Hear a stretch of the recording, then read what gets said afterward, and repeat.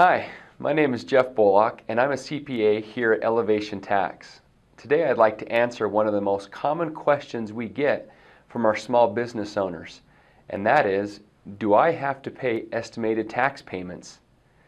The quick answer to this is that if you expect to owe more than $1,000 in tax when you file your taxes at year end, you will most likely be required to pay estimated tax payments throughout the year.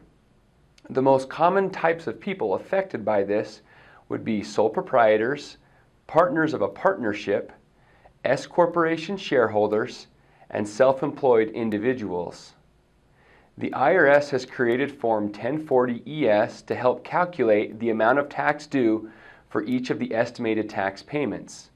You can find a link of this form in the video description below. If you are required to make these quarterly estimated tax payments, they are due on the following dates: April 15th, June 15th, September 15th, and January 15th of each tax year.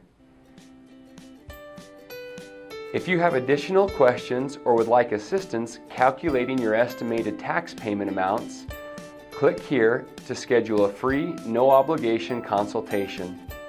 Also, be sure to sign up for our monthly newsletter and subscribe to our YouTube channel for weekly updates. If you have a tax question you would like us to answer, please leave it in the comments below.